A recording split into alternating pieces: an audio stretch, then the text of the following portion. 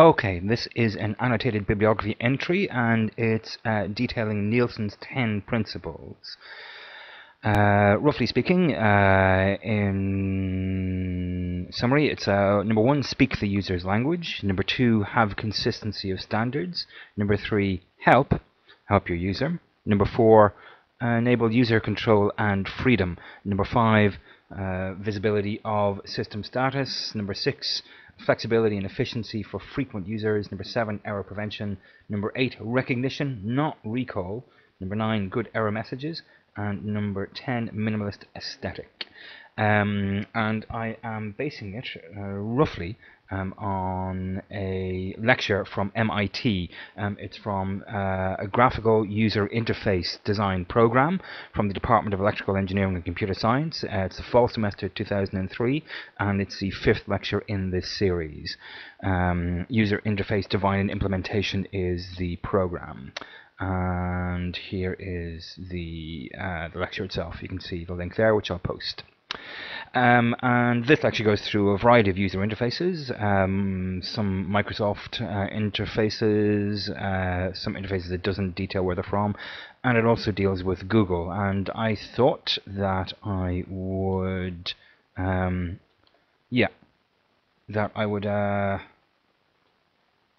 multitasking. Oh man, not necessarily good at this.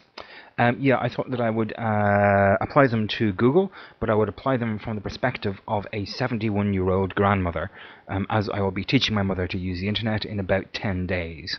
And I thought that might be an interesting project. So, let's go back and let's take a look at the first one. So, speak the user's language. And there's subsections of this. They talk about not limiting your user's terms and allowing aliases or multiple terms for words. And in Google, that's really completely fine. You can search for whatever you like. It doesn't really care the word that you use. It will search for exactly or very close to exactly the word that you're looking for. So there are issues there with not being able to search that easily for synonyms, but it's a really good search algorithm. You're going to find what you're looking for, it's I think we have to accept that it's pretty good on that basis. So no limits on user terms, allowing aliases. I do find myself thinking, does this interface speak the language of a 71-year-old grandmother with no internet knowledge and experience? No, it doesn't. So the search box here, this is in its way a piece of language. It communicates something to you if you're using it. And if you're a 23-year-old college student who's grown up with the internet, you know exactly what it's saying to you. Type here and hit return. But if you're a 71-year-old grandmother, you haven't got a clue. You possibly or probably don't know where the Google search is, and you definitely don't know what I'm feeling lucky is. And the buttons up here are probably a complete mystery to you. If you know what a search is, if you've grown up with search, if you know how it works, if you know how it indexes and allows you to access the internet, this is superb. If you don't, it's like landing in a foreign country where everybody else except you speaks the language. So I think for a 70-year-old grandmother, speak the user's language, that's a fail. Sorry, Google. Number 2 is consistency of standards. Okay, and they talk about a couple of different things here, and I think Google score fairly well in this, in fact, really well in it. So they're talking about things that do similar things should look the same, and things that do different things should look different. So we have our 2 search buttons here, and they look the same. Same font, same button, same color fill, absolutely everything, and they're in the same location and they're grouped together. Really good. Buttons appear, do something completely different, and but they look similar to one another. They have a different function to the search buttons. Again, they're grouped together, the same font, they light up in the same way, they do pretty much the same thing. Buttons down here, again, they do something different, they're just ordinary links, and that's so consistency of standards. For a 71-year-old grandmother, it's going to be easy to see that these are related, and that these are related. And with a little experience, it's going to be easy to see that they do the same thing. So they talk about internal consistency, and they also talk about external consistency. So internal consistency is the buttons and the look and feel. External consistency is it like other interfaces. And let's take a look at some other interfaces. So let's take a look at an old interface, Metacrawler, which was popular for a while as a search engine. Let's see if it's still up and running. I hope it is. Actually, Metacrawler is now changed. They've really simplified their search page, and in fact they've emulated Google. It used to be completely filled with ads and completely filled with content left, right and center, and Google was notable at the time for having a really minimalist, clean design, uncluttered. Even the inclusion of these buttons was a matter of controversy initially. So sometimes sometimes cross-platform consistency is a really good thing, but there has to be a good reason for it. If you can innovate and provide a better user interface, then you need to dump cross-platform consistency and go with your new interface. And Google is a total and absolute winner on this. Okay, number 3, which is help.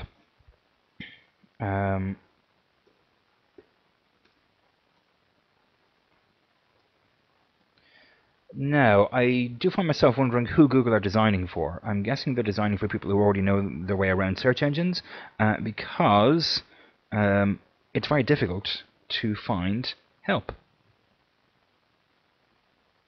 Nothing tells you what it is. There is no help button. None of these tell you what they are. If you already know what all of these are, it's really fantastic and it's really explanatory and everything is grouped together and it's exactly how it should be.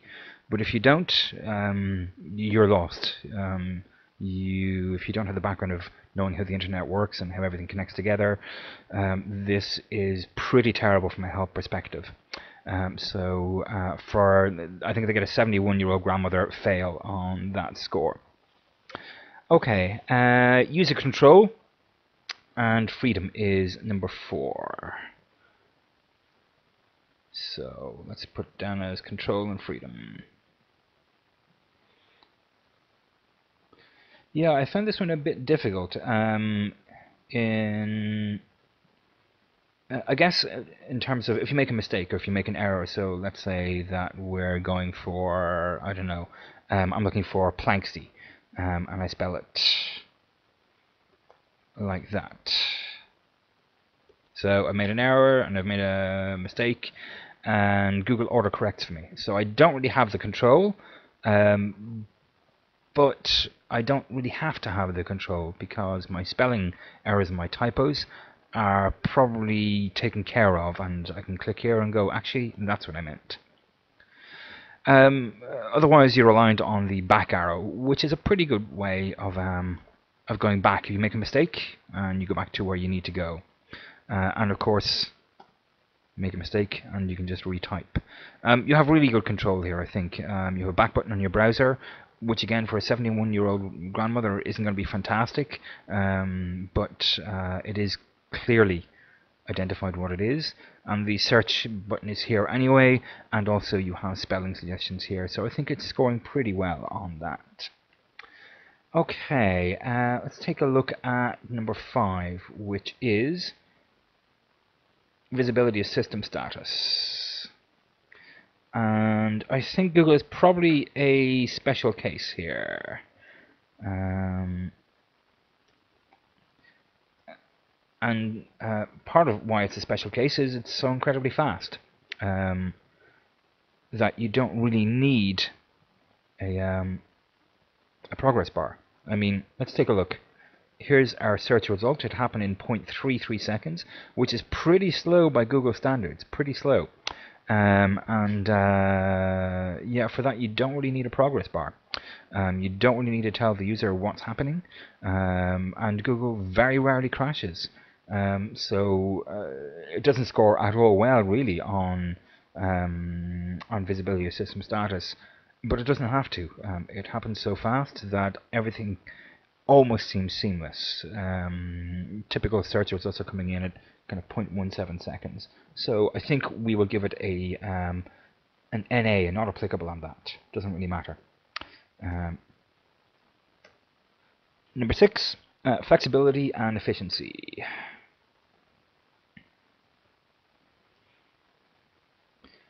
Okay, we're going to step out of the boots of our 71-year-old grandmother because this is flexibility and efficiency for frequent users, which my mother certainly isn't. So let's take a step out, and Google does provide, I never knew about them, but it does provide them, shortcuts. For example, let's take a look at Erwin Schrödinger, Schrodingeor, and let's take a look at his date of death. And here we go. Bang, right there. Simple factual information. You can do this for simple factual information about when things happened and when people died. You can check the release dates for movies or the show times for video for movies around your area. There's a whole bunch of shortcuts that Google Search provides to make your life faster, easier, quicker, and probably more trackable. So yeah, I think we have to give it a good score on this. It does allow you to take advantage of frequency of use in terms of shortcuts. 7 is error prevention, and yeah, I think we have to admit that Google are spectacularly good at preventing errors. It's very rare for the system to be down. It's very rare for search to be inaccessible, so I think we have to give it pretty much close to 100% on that. 8 is recognition, not recall. So this means that the user interface itself lightens your cognitive load by ensuring that you don't have to remember things, you just have to recognize them when you see them. And Google is pretty excellent at this. I think my mother, once she begins to use this search, that's not really going to be a problem. Each search page is basically exactly the same, with exactly the same information and exactly the same tools and exactly the same capabilities and possibilities. Once you learn this interface, that's it. You never have to learn it again. You never have to learn anything new about it. It's completely instinctual. It stays with you. It sticks in your brain until the day that you die. It's a really good design from that perspective. It's an incredibly powerful tool that's quite simple to use. And once you learn to use it, that's it. You never need to revisit the learning process again. Good error messages is number 9. And it's been so long since I've seen a Google error message that I had to go look one up on Wikipedia. And they don't really have that many. So the fact that they don't have that many probably puts them fairly close to full marks on this already. Let's take a look at one anyway. Okay, there we go. This is a Google server error. 502, that's an error. The server encountered a temporary error and could not complete your request. Please try again in 30 seconds, and that's all we know. So good errors avoid blame. They avoid overly negative terminology like fail or quit. They avoid accusing the user of doing something wrong, and they avoid codes. Here you have a code, but it's not that big a deal. It just says that's an error. The server encountered a temporary error and could not complete your request. We don't know what the temporary error is. Please try again in 30 seconds. This is pretty good. It gives me a path to solving it, and it doesn't require any further action really on my part about the error, apart from trying the search again in 30 seconds. So it's pretty good. 10 is almost 100% score, which is minimal design. The less is more aesthetic.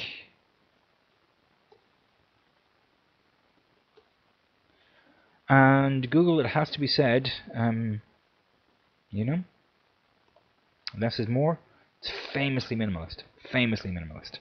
I think initially for my mother, this minimalism is going to be a huge problem because there's very few cues and clues about what's happening.